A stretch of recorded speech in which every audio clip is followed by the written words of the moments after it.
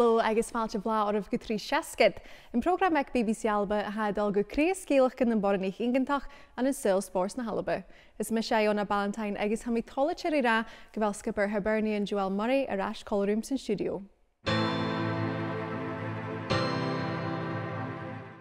Eilidh Doyle, Seán a hín ar a program an noch. Get a season in SWPL na Tav, ha cluicheadair an ure is siar hín isteach. Cluinnidh Èireannach Farrelly in gna cluicheadair an ure at Glasgow City. Agus ha mi mo roi glan go bhfuil lùth-chleasaiche Olympicach Eilidh Doyle Èireannach Cuideachd I bríomh géin an bethe ar an trach. Welcome back, Joelle. Now, under very different circumstances this week, because the first time you were on, we just had the opening weekend of the SWPL, and this time, I mean, it's been suspended. How has it been for you? Yeah, very different circumstances indeed. For me, the suspension was the correct decision, in my opinion.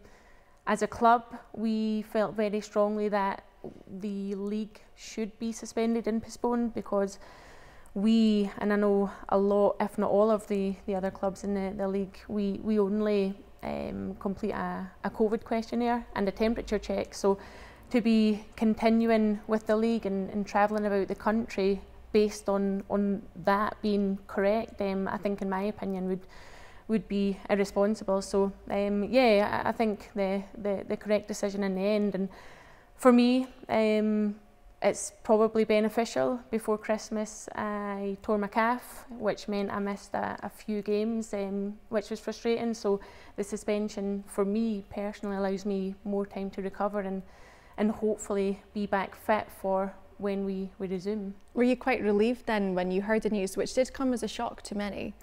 I think so, yes. The senior players at the club, myself and Rachel Boyle and a few others, we were discussing the situation, and we kind of raised our concerns with our general manager, and they as a staff were all under the same impression and had the same concerns. So yeah, it was a bit of a relief, because I mean, we as players can make a decision to take ourselves out of that environment if we don't feel safe, but for me doing that, I would have felt I was letting my team down. So the onus or that decision as such to be taken out with our hands, I think was the best thing for all. What is the plan of action now? What do things look like as a player with Hibernian?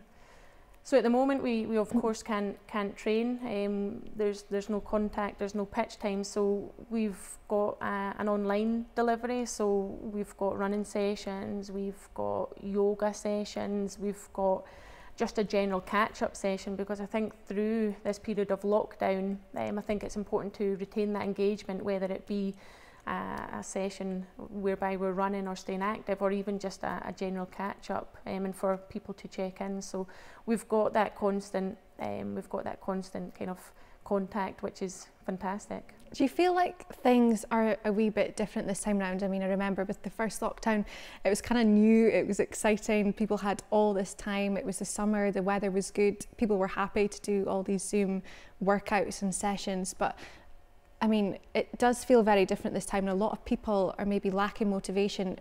Have you found that within the squad? Not personally. I think the squad are good at kind of checking in individually, so I'll maybe check in with players who the last lockdown maybe struggled, so I'll certainly do that myself. But as a squad, I think morale's high. We had a yoga session on Monday night, and there was a good participation during that, and we've got another session on Sunday, so everyone seems to be in good spirits, and hopefully that can continue until we can get back on the pitch. Well, good. Well, that is good to hear, but one thing we do need to talk about is the Scotland squad. I mean, there is a vacant manager position at the moment. Shelley Kerr left just before Christmas. Who do you think should be taken over? I know there's been a few names kind of bandied about. For me, it needs to be someone with that experience. I think it needs to be someone with that's personable, that has that relationship and can relate to players as a collective, but also as individuals. So hopefully we can get the right person in, male or female. I don't think there is a preference there. The right person in, and if it is before these last two games, it kind of gives that person a flavour and an indication of of what the environment's like and kind of the ability and quality within the squad. So yeah, I'd like to hope that whoever comes in is someone with experience and has those types of attributes and qualities. The squad does come on so much. I mean, it was such a great experience with World Cup qualification. The squad just now, how do you think they stand? I think it's frustrating in the sense that we went from qualifying for the Euros in 2017. We then, on the back of that, qualified for the World Cup in 2019. So the squad that we've got at the moment is probably the strongest, but we didn't qualify, which probably doesn't make sense. So I do think we can pick ourselves up. There are leaders in that squad that can do that, and I'd like to think that, as I say, if we get someone in before these two games, we can finish the group on a high and then take that into the next qualification process. Well, like you say, there are these two games. What does Scotland need to do now? How can they use this time with these two games, which are dead rubbers? Yeah, I think, like I said, I think anyone coming in, if they do come in before those two games, it gives them the opportunity to get a feel for the environment, kind of get to know the players, and likewise the players get to know them. So I do think, albeit there's nothing to play for, I do think it is important that the appointment is made before the games or before the last game, essentially, because there's nothing to play for. So the coach or whomever comes in can maybe try things, try different formations, try different players. So I think there is opportunities there, and probably an opportunity to turn a negative situation into a positive. Absolutely. Well, it will be very interesting to see who does take the reins. Hai den an toilichte club ur, ach a Èireannach Niamh sa hai an chesmian pandemic. French Èireannach Niamh Farrelly as Jackie Gluiset for skip Èireannach Peamount United go Glasgow City.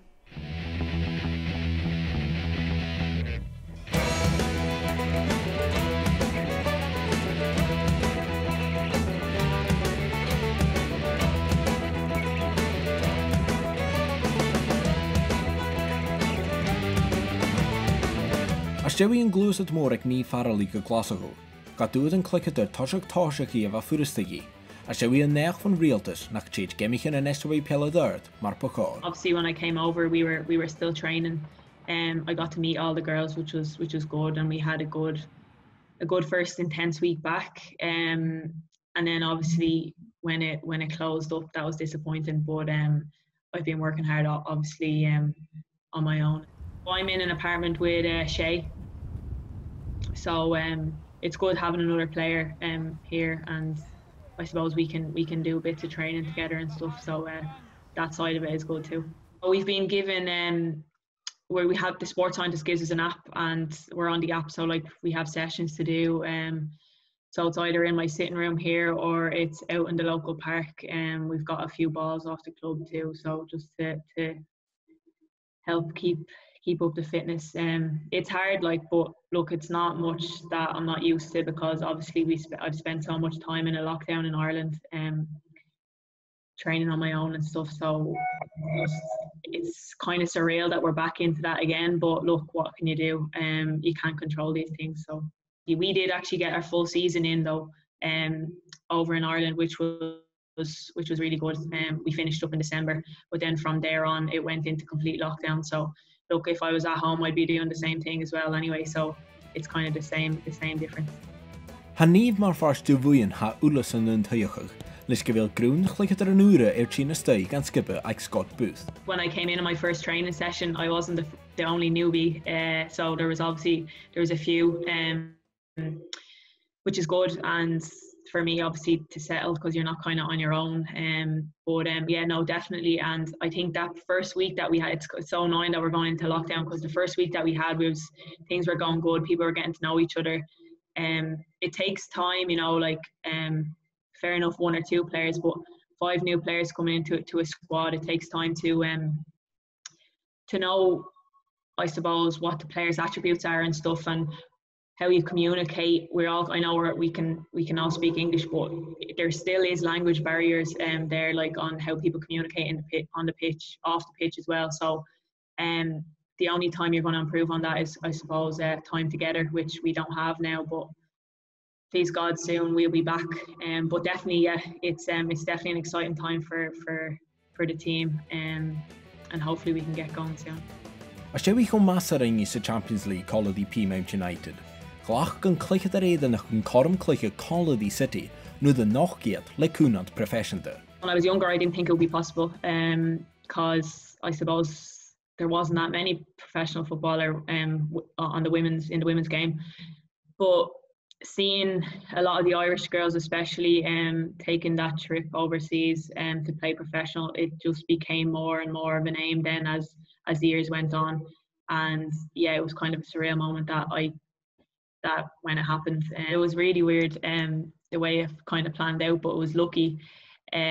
Obviously, when I came over to play them, I had no intention of going to play pro, I suppose, in this year. But well, it was always in the back of my head. But I'm studying at the minute, so that was in the back of my head to make the decision. But obviously, when I got the opportunity and they came and they got in contact after the game, I said, like, I couldn't really let it slip, and I had to go for it. It's a dream come true, and I'm just excited to see where the professional game takes me. As sé bhí bic an córag dí cuideachd cluicheadair Èireannach a chluich agus a cluicheadairean the city, be cogúna go maith furasta a bhain do níomh a bhí a glúsad go Glasgow. I'd be good friends with Tyler. I used to room with Tyler in some of the international camps a few years ago, and then obviously Claire Shine too. She's Irish. So yeah, and obviously before I came, then I was talking to the likes of like Denise O'Sullivan and Katie McCabe, who had experience playing for Glasgow too. So it was good to get everyone's kind of experiences of it and stuff like that. And I knew more what to expect when you can talk to people that you know. Obviously, when there's Irish people around, it's easier, because obviously, and as well when you know people, it's easier to settle in. And I know what the quality of that Claire Shine has and that Tyler has, and I knew if they were enjoying it, that I definitely enjoy it too. Leis go de Cuideachd barachid 10 bliana Colladí Peamount, ga pe rút furasta a bhaingi a glúsad it fallab a balla a clia. I was quite emotional leaving, but look, you have to move on, and I suppose like I had so much great memories and so much great years there, like going from under 11s all the way up to senior level. And like even when I was talking to the team when I was leaving, I was saying when I was under 11 and under 12, I used to look at like the likes of Stephanie Roach and stuff, and they'd walk by our training onto the pitch to train with the senior team, and I'd be like, if I ever got there one day, I'd love it.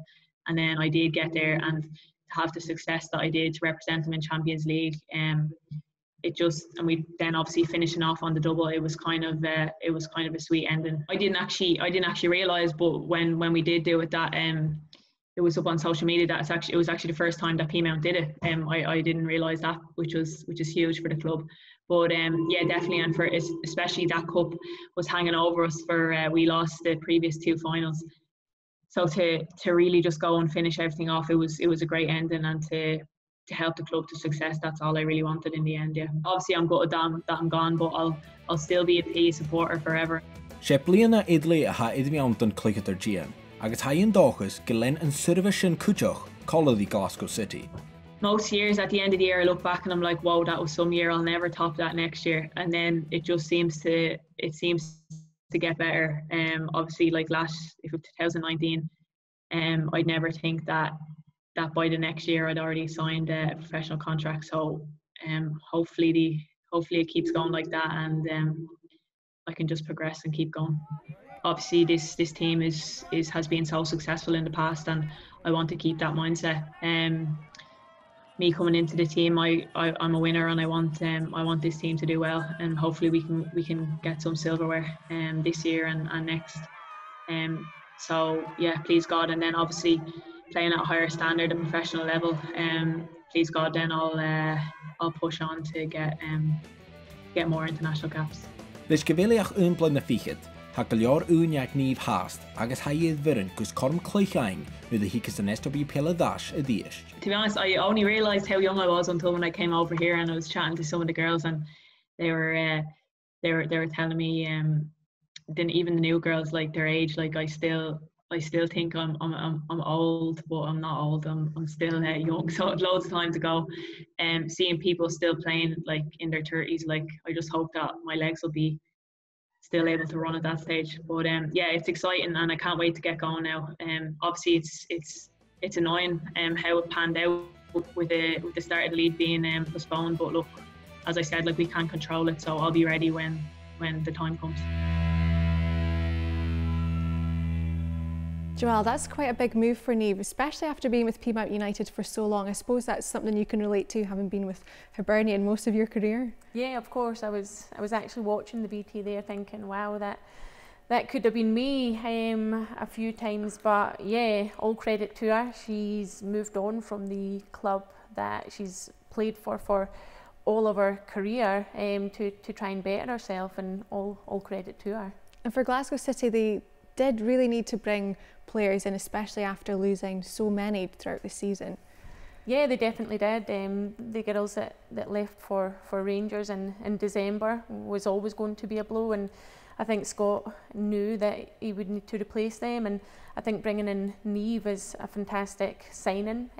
Glasgow City have got previous track record of bringing in top talents from Ireland, notably Denise O'Sullivan and Katie McCabe, and obviously Claire Shine, who's still at the club. So I think Niamh will be a fantastic asset, and a position that Glasgow City need to be kind of filled. You've got quality players playing there, but players that like Jo Love, who's essentially a central midfielder, and Leanne Ross, who's played majority of the last season or two at fullback. So a position that they've been looking to strengthen for a while, and I'm no doubt that Niamh will be a fantastic asset to the club. Well, you played Glasgow City before the winter break. It was a 3-2 defeat, but it was a great game to watch. I mean, how was it to play in? As always, it was a tough game to play in. The games between Hibs and Glasgow City are always tough, very competitive, and always close. Glasgow City got a lead quite early on, and then they built on that, but we showed what we always show, that you can never write us off, and we played up until the very last minute, and it was just unfortunate that there wasn't any longer or much more time, because I think if there was, we could have kind of snuck a draw. As a player, how different does the league feel this year? It feels different in the sense that from a club, a Hibernian perspective, obviously we've went through a lot of transition on and off the pitch, and we knew that this year, for a number of reasons, would be a transitional and different year. But from an overall league perspective, I think it's great that there now is that competitiveness. You've got teams beating each other week in, week out, and although Rangers are sitting at the top at the moment, I think you'll see that change if and when we do get back to league business. So yeah, from a kind of overall league perspective, it's different in the sense that there's a lot more competitiveness, and I think you're seeing quality players being brought to the league from different leagues down south and out with, and that speaks volumes, I think. Well, like you say, it has been a transitional season for Hibernian. Some of the results maybe haven't gone your way. What's the mood been like in training and during games? Yeah, I think we've got a fantastic environment at Hibernian. We always have. We've always been known for that. And even though, of course, we're disappointed, and we have been disappointed on the back of the defeats this season, we're very good at picking ourselves up, kind of regrouping and refocusing. We are a tight-knit team, and we support each other. So for me, it's great to see as a captain, because the onus isn't just on me. I've got teammates that can help and do that along with me. So yeah, although we've had a few defeats and a couple of hard ones to take, we've done well to quickly refocus and kind of look to the next game. And you have also added to the squad. You've got Katie Rice coming in from Motherwell. Are you excited to have her part of the team? Yeah, I think she'll be a great addition. She's a left-footed player, which I think we've maybe got one or two, if that, within the squad at the moment. So she'll bring a different dimension to the team. She can play in a couple of different positions, which is always great. So just looking forward to getting back on the training pitch and integrating Katie into the squad. As a squad, what will your kind of main focus be for the next half of the season, hopefully if it resumes? What will you be working on? Yeah, I think we've got another, hopefully, 2 rounds of fixtures, and I think we'll take small chunks. So we'll look at the next round, and we'll want to be better than the first round. So that's more points, more clean sheets, more goals, better performances, because there's been games where we won, but we probably didn't perform as good as we could. So yeah, we'd just be looking to build on round 1 fixtures, beat that, and then take that into round 3. And as we were talking about earlier, just kind of with the pandemic and everything that's going on, there has been, of course, a lot of uncertainty within the league. And just this week, we've seen for Farmington head coach Ryan McConville leave the club. Do you think we'll see more of that going ahead? I think so. Obviously, when you're signing players on contracts for a certain length of time, there was no way we could have foreseen COVID and lockdowns and league extensions or postponements. So yeah, I think there will be a lot of that. There'll be a lot of that maybe due to personal reasons or contracts expiring and there maybe not being the finances there to renew. So yeah, I don't think that'll be the last as we see the season go on. How confident are you kind of as a player and that the season will continue and we will get it to a close? I am confident. I think we will get it to a close. However, I'm not sure if we will be able to fulfil those next 2 rounds of fixtures, just because you're then potentially running into the time set aside for next season. You need to look at Champions League dates and structures. So there are a lot of variables that need to be taken into consideration. So I do think we'll finish it, but it might be an even shorter season than we'd expected. All right, thank you. An talman nis a cluicheadh van lùth-chleasaiche Èireannach a soirbheachile a a-riamh. Ha Eilidh Doyle bunig lé ag Gaimic an Olympicach agus còmhla. Frúni lùth-chleasaiche mundriach ingantach éiche agus aghaidh Eilidh Doyle.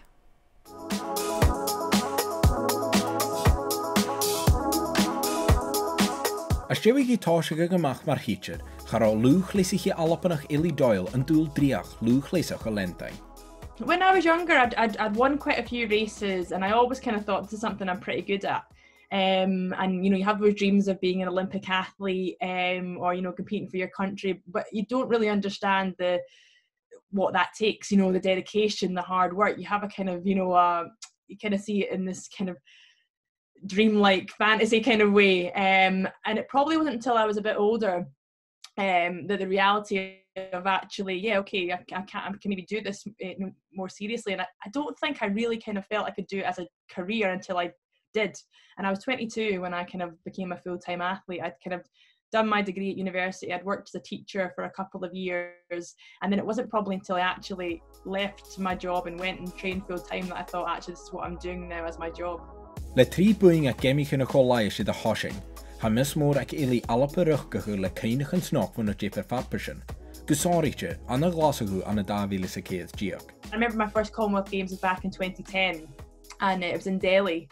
And you know, I remember going away there. It was the furthest I'd ever travelled, and kind of being there with this tight knit group of the Team Scotland athletes, and just getting on so well, and just kind of all bonding. You know, being away at these championships, and that kind of, yeah, it's always kind of stuck with me at these Commonwealth Games is the kind of the team spirit and the, you know, just the intimacy of being Team Scotland. And yeah, something that I love doing, and I've been really proud to kind of go and compete at 3 different Commonwealth Games, and obviously I got to carry the flag in 2018, and that was a massive honour. So yeah, the Commonwealth Games it has a special place in my heart, you know, for championships. Glasgow was very different in terms of kind of pressure and attention. You know, that's something I'd never experienced before at all within athletics. I think just because we were Scottish athletes, I think in any sport, if you were Scottish, there was a different level of tension on you, and there was a different level of sort of pressure and expectation. But Glasgow just seemed to just put on this amazing kind of games. It was just huge, and I think for me to be able to go and win a medal was fantastic. But the thing I'll take from Glasgow was the lap of honour. I think being able to run a lap of honour in front of a home crowd like that at Hampden was just incredible, and then to then go on 2 weeks later and actually win, you know, the Europeans, and be able to kind of stand on the podium on that, you know, top spot. was just the icing on the cake for me for that year. It was just so special. There was a lot of pressure, and when it was over I was relieved it was over, and I was relieved it had gone well, but now I can look back at it and really kind of enjoy it for what it was. Be farpa sirile 100 meter, bhunig Èileadh an bean uach ag na Ceimhicín Olympicach an na 2016. Bean had ook ma ard am san route na haíos Cuideachd. The Olympic medal is probably my most special medal, just because that is the medal that you dream of as a child. You know, you kind of dream of winning, of going to an Olympic Games, of representing your country, but to actually have an Olympic medal means the world to me. And Rio was such a special occasion. I had a really good season that year. You know, I'd been running really well. I'd been running PBs and I'd ran a good race in the hurdles, but I hadn't done enough to make the podium. So I think to then run the 4x4 really, get another chance to kind of go out there and try and win a medal and get that medal, it just kind of, it's such a special medal for me, but it kind of encompasses the whole season rather than just that that Olympic performance. It kind of brings all of 2016 and that kind of season for me into, that kind of actual medal that I could hold and say I achieved this. And that was the one medal kind of missing from my collection at that stage. I had world medals, I had Commonwealth medals, I had European medals, and that was the one that kind of eluded me. So to kind of get that and kind of complete the collection was massive. And it was such a moment, and the response as well. I didn't expect it. I would go and visit schools and things like that, and it's, you take your Commonwealth medals and your world medals, but there's something different about an Olympic medal. You take that into school and people see it, it's it's a different reaction, and it's really nice to kind of have those moments and share that with everybody. Yn miawrach ag the dríach gyrica seo, choro Èileadh an dúil dys yn tíochdail lùth-chleasaiche a soirbheachile dh'Alba aim. You get these little accolades like that along the way that you never really dream about. Like I say, when you're younger, you dream about competing for your country or competing in Olympic Games, but you never think about things like, the medals that you're going to accumulate. And to me, I've always just ran because I love it. I've always just gone to champs, and I've never gone into a champs planning to win medals. I've never gone to that champs thinking, right, I'm only going to be happy if I come away with this colour of medal or that amount of medals. I've always gone into champs and thought, right, I want to go here and perform my best, and thankfully and luckily that's always meant I'll come away with a medal, of some sort. So it's something that I can probably look back on now that I'm coming towards the end of my career, that I can say, well, this is to have this collection of medals is amazing, because this is things I can now show my son, and these are things that I can kind of keep hold of and can be passed down. But it's something I didn't think I would achieve, that I never really thought about, but I'm massively proud of them. Leis a dúbhas miss é lùth-chleasaiche ha Èileadh na gamis ag farpa ag 3 Ceimhicín Olympicach an na stré. I'm still really enjoying kind of training and not so much competing, because obviously it's been a funny kind of year, and I've been off as well having a baby, so it's been a couple of years since I've raced, but my love for it and passion is still there, so I'd like to still be able to compete again. I'm still training pretty hard, and hoping that there'll be some kind of season again that'll happen this year that I'll be able to race again, and just hopefully you keep going as long as I'm enjoying it. I'm hoping there'll be the Olympics this year that I will target and try and be part of that team. And I think that'd be nice, because that'd be my 3rd Olympics. So to make a 3rd consecutive Olympics would be something special. So that would be a big target of mine this year. Joelle, I don't know about you, but some of those stories and pictures gave me goosebumps. And the thing is, a sporting career can be so short, but what Èilidh's achieved in that time is amazing. Yeah, it certainly is. It's incredible, and it's incredible, albeit brief, to hear a little bit about our career and our journey, and the fact that she's targeting a 3rd Olympics, especially on the back of kind of a pregnancy, is a remarkable achievement. And especially, I mean, she spoke about when she was younger, she didn't think a career in athletics was something that she could even have. Do you relate to that when you were younger? Did you ever see yourself having a career like you've had in football? Yeah, I can certainly relate. When I was younger, I just played football because I loved it and didn't even think beyond that day or that week. So I can certainly relate to that. And as we spoke about there, she's had an incredible career, and one she'll look back on fondly. Like you mentioned before, and as Èileadh did say, she's targeting the Olympics.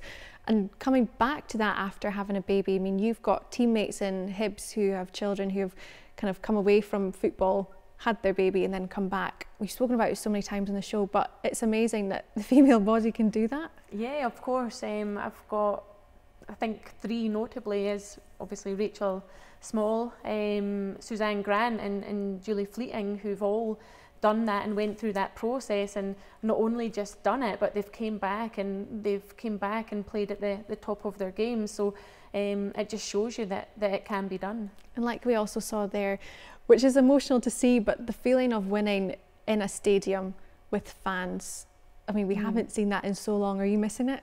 Yeah, I think we're all missing it. That atmosphere. They talk about the 12th person at a football game, and we're certainly all missing it. And just seeing those images, it just makes you miss it even more. So hopefully we can get back to that sometime soon. And Eilidh also spoke about the Commonwealth Games in Glasgow having a very special place in her heart, and how she feels about her Olympic medal. What would be your equivalent? Probably playing Champions League games at Easter Road, or playing home national team games. There's always that added pressure, whether it be from an external source or internally. There's always that added pressure and that kind of want and willingness to do well and succeed. What goals have you still got in mind for your career going ahead? For me, I just want to play as long as I can, and I'll do that up until I feel like I can give everything that I've given previously. So for me, it's just kind of finishing my career fit and healthy. Anything over and above that is a bonus. Fit and healthy, and hopefully with fans back in the stadium too? Hopefully with fans to watch me do that. Thank you very much. Wel, sin son program Eilidh, mae hang for do Joelle son a bhí cólarúm san studio. Fydd eisiau fel lentil gach siachgyn YouTube, mar sin jan cí jochgyn eich sef gyfel y cort y frif, gym eisiau fel lentil agos nach calsiw program sy'n bi. Cynnig ei gresio am program acapsio, mar sin sgilfyn eich fat is farsing agos cym y fod y fy coed. Byddach chi spors fod yn och na halfa, mar sin leif yn drast.